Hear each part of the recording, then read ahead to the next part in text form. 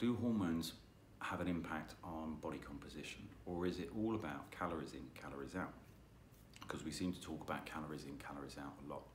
Now, hormones do make a difference on your body composition. Now, this is where I've come up with my 6 rules with regard to drinking more water, ensuring you're getting enough vegetables, having a protein goal, getting enough sleep, tracking your nutrition, and being an adult about your habits.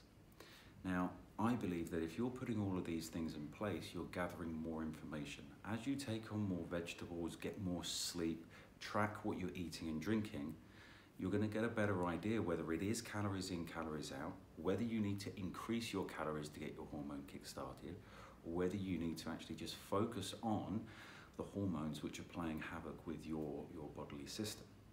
Do all of these things first, and then you can focus around hormones. Now, for some people that know that their hormones are an issue and have had this, spoken to doctors, etc., then you can focus around that initially when you're speaking to someone.